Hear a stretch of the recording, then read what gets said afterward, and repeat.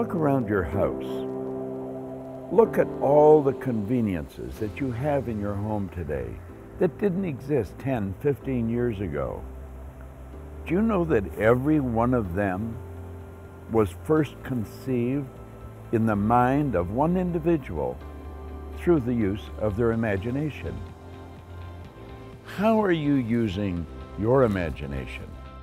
I went on all through school and I did everything I could to make my dad proud and to end up this great banking lawyer. And then all of a sudden I've got this idea, you know, I'm gonna be an entrepreneur, I'm gonna work in the personal development and corporate development industry. To think of my background as a lawyer and then having this goal, in my mind, from the perception I had sitting in the seminar room, it was a real stretch. But that's exactly what I went on to do.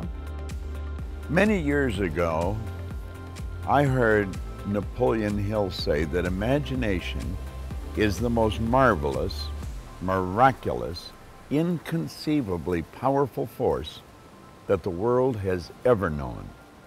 Do you know, your imagination is a mental faculty that you've been gifted with that will take you anywhere you want to go.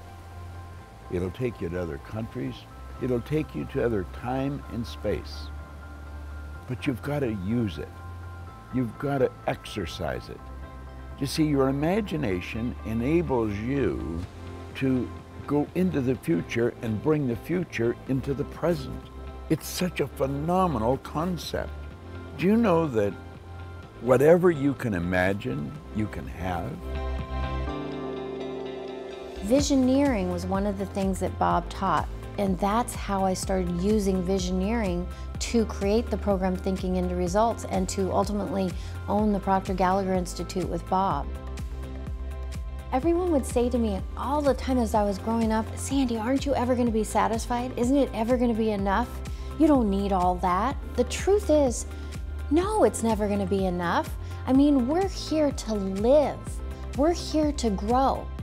You should never be satisfied. When you get near a goal, you're going to have a desire to go to a greater goal. I don't care how fast you run, we want to run faster. It doesn't matter how high you can jump, you want to jump higher. It doesn't matter how much money you earn, you want to earn more.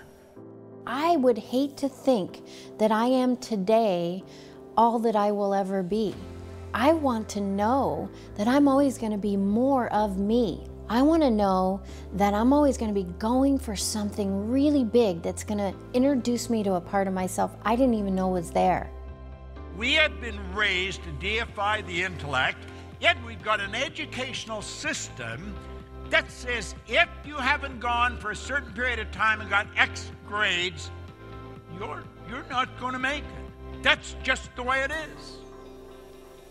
But it doesn't have to be the way it is.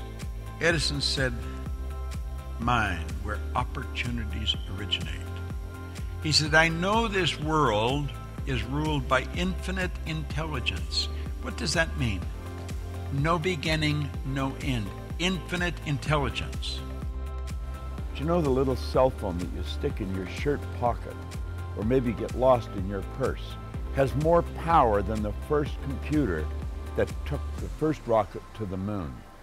Use your imagination to build a better day today, tomorrow, and next week.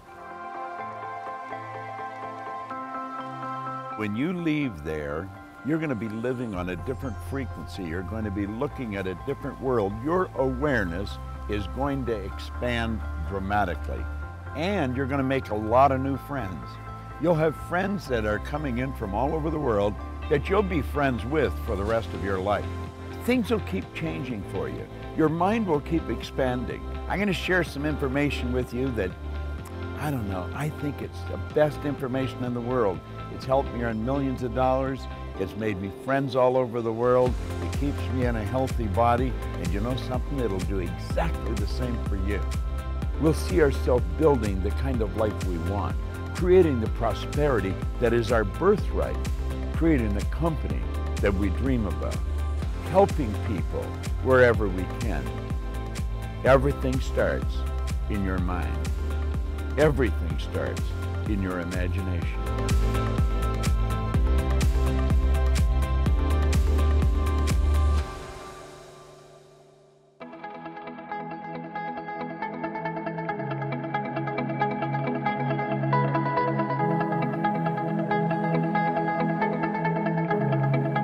Check us out at ProctorGallagherInstitute.com for tips, tools, and resources.